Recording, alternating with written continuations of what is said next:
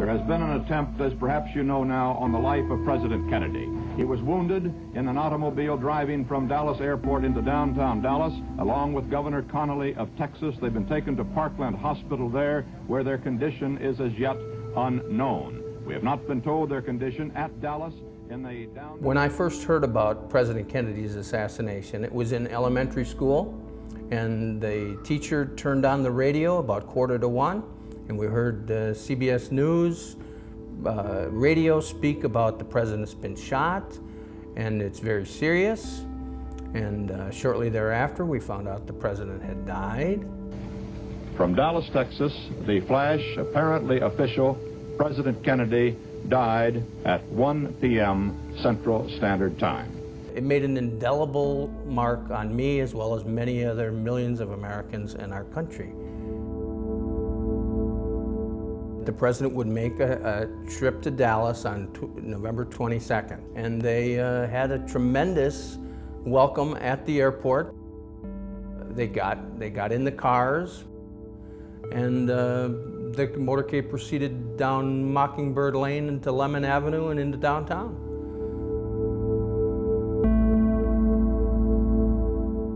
At the corner of Houston Street, they turned north for a half a block and then made a sharp 120-degree turn right at the foot of the book depository, Texas School Book Depository, and turned down to go under a tunnel of the railroad tracks on the western edge of town in Dallas, and shots rang out, and the president was dead in the next 20 seconds.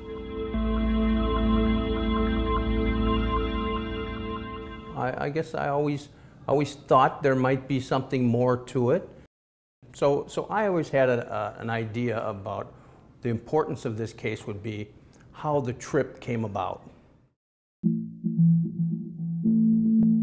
Jerry Bruno was told about the trip on October 23rd, and he flew down a few days later. He was advancing the entire Texas trip, and so his last stop was Dallas.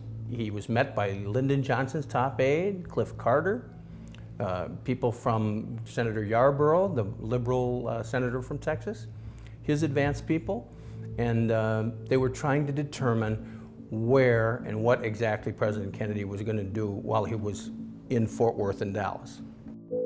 I don't believe Kennedy knew anything about this. It was all up to Jerry Bruno to decide. And Jerry Bruno spoke in his book about the problems he had with Governor Connally. Governor Connally spoke to him in a very demeaning manner and told him words to the effect that if you don't do it my way, you can tell the president just not to come. And he wanted the luncheon to be at the Trade Mart in Dallas, where they would loop into downtown first and then come back to the Trade Mart for the lunch. Jerry Bruno, on the other hand, wanted the Women's Building, which was on the east side near the fairgrounds, the state fairgrounds in Dallas. Most of the time, nobody gets into this with the president's advance people. The president's advance people look at everything and hand out, here's the schedule. Jerry was very upset. He said the only time in all the history of advance people that people weren't happy to do what I wanted them to do, weren't happy to be involved in the president's visit, that he actually had this knockdown, drag-out fight with Governor Connally about where this speech would occur. And as I looked into it, I realized that, well, wait a minute. If they have the luncheon at the Trade Mart, then they have this opportunity to go by the Texas School Book Depository in this very bizarre little jog through the plaza, which placed them then back on the freeway.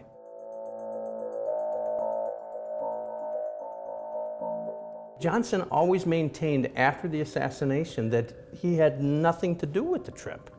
He's on some of the presidential recordings, speaking to his top aides, and they're actually going through line by line certain passages in the William Manchester book, which was a Kennedy family authorized biography of the assassination.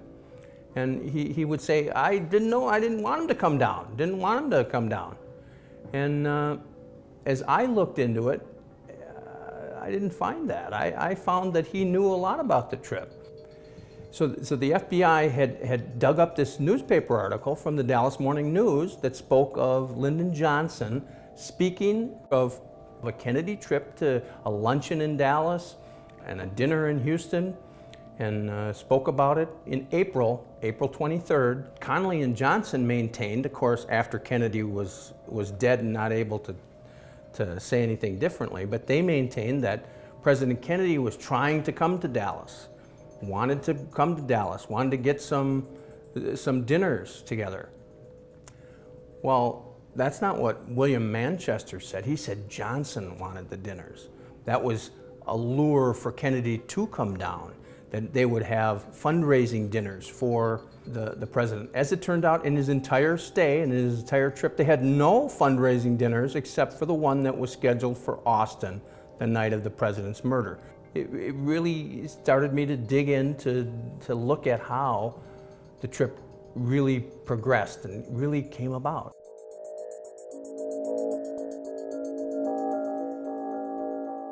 Then I was fortunate in 1975 to be reading one of the Secret Service reports by one of the Secret Service advance men, Win Lawson, and he mentioned a man from Minnesota, and he mentioned Jack Puterbaugh.